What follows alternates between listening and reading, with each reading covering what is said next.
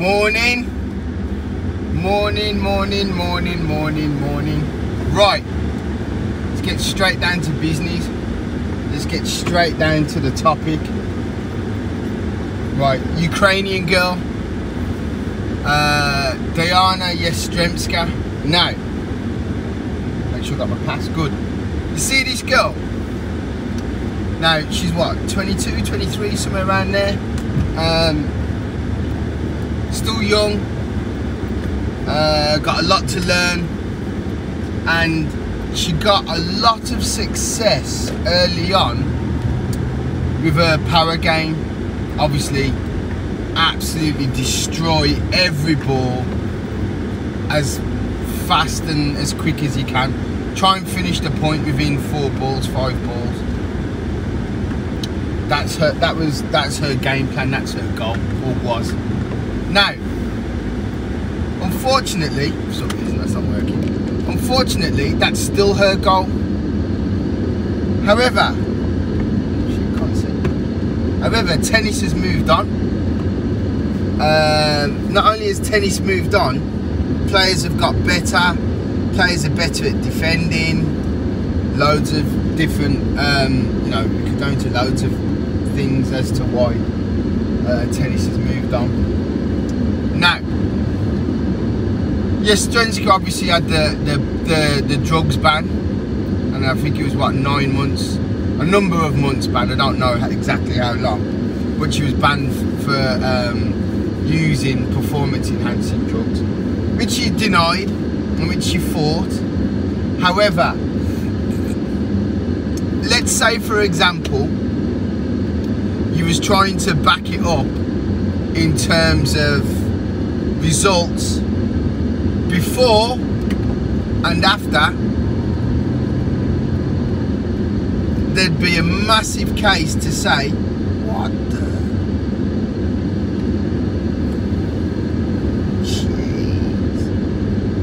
There'd be a massive case to prove that that potentially there was some usage prior to. So I'm just trying to see someone. Damn.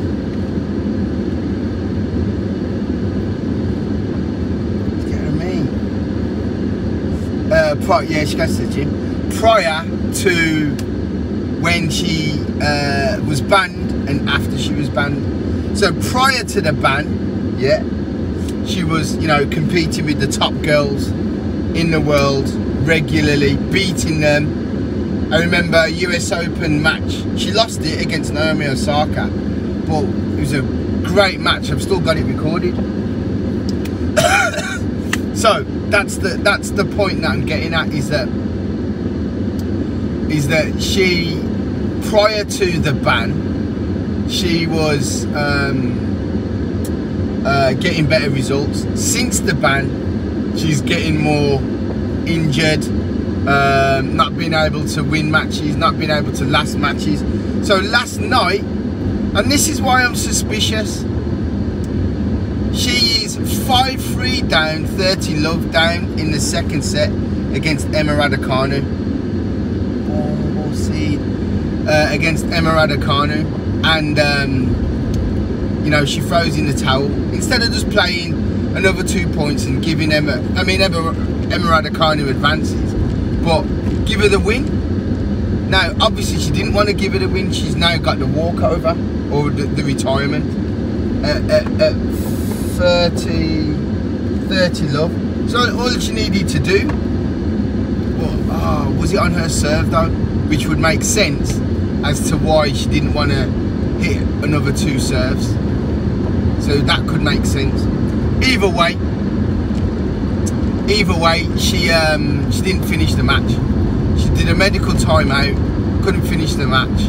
Emma Raducanu advances. So now, when we think about this now, we're all right. There's another thing, obviously, a lot's going on in a family, a lot's going on in a country. A family have moved out of the country, so we could try and understand that which as to why she might not be as mentally strong as previous. So that could be an answer.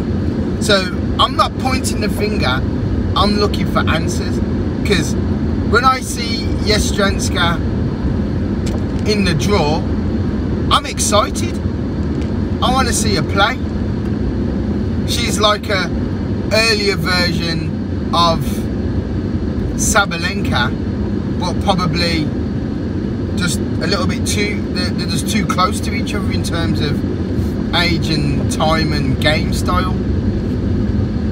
See, the difference is, because Yastremska played full juniors and was one of the world's top juniors, yeah, she's got a lot of baggage. Sabalenka didn't.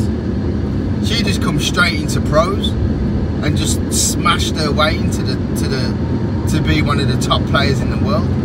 Now, because she's done that, she's different. Yeah, Sabalenka's different, much different, and reason being is because of that. She didn't play an extensive junior program, so as a result, she's just straight into what do you want to call it? Straight into the pros. Yastremska did play a large junior program, so she has a lot of baggage, has a lot of mileage. There's a bit more mileage on the clock. Yeah. So those injuries that she's picking up could be overusage, could be down to obviously continued overuse injuries, or could be because now she's not on whatever drugs that they were on before. And let's be honest, tennis players don't, or athletes don't take drugs to win a match. They take drugs to recover from injury, or take drugs to not feel the effects of injury. That's one of the main reasons why athletes would take drugs, is to not feel the effects of injury, or to be able to cope with injury, or, which is probably the biggest reason, to be able to recover quicker from injury. Is such a word? To recover quicker from injury. So that's probably more the reason. Whatever she was taking, that would have probably been more the case, that whatever she was taking was to recover more quicker from tennis injuries like elbow, knee, ankle, joint, whatever. Very rarely would they have been from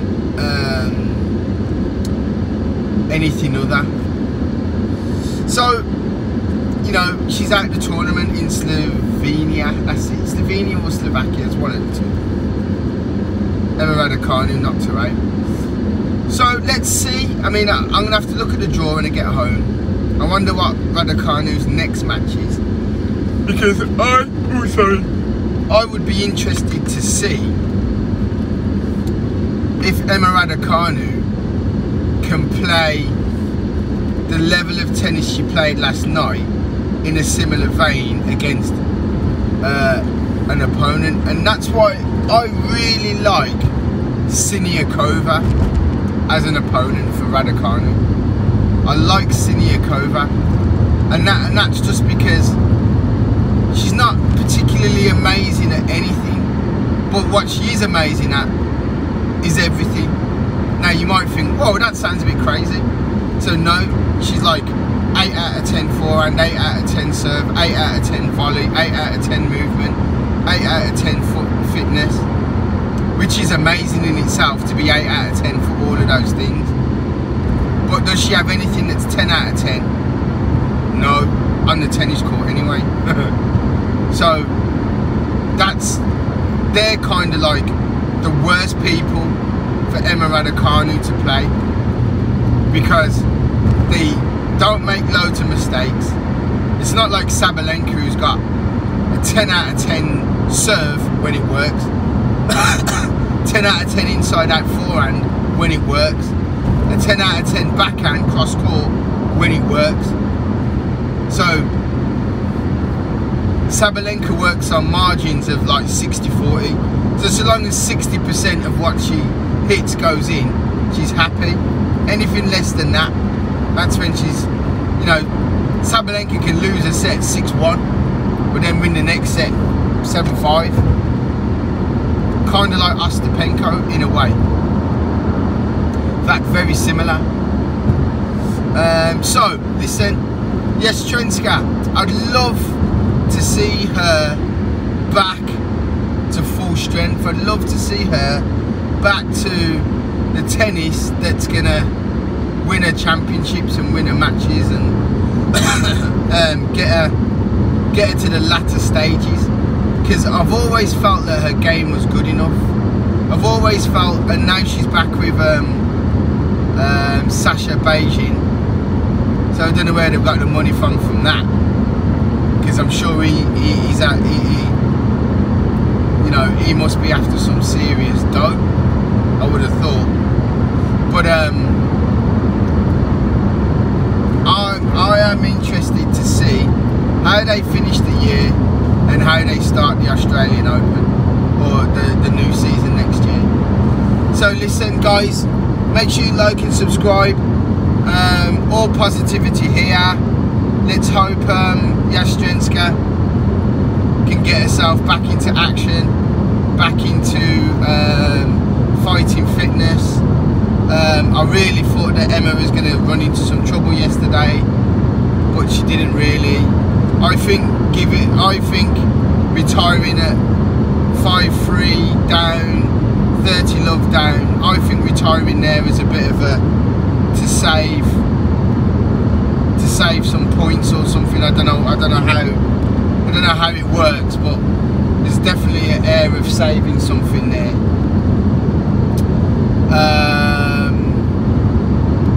But yeah, so let's hope and pray she's all right. See her at the next tournament, and let's stay positive.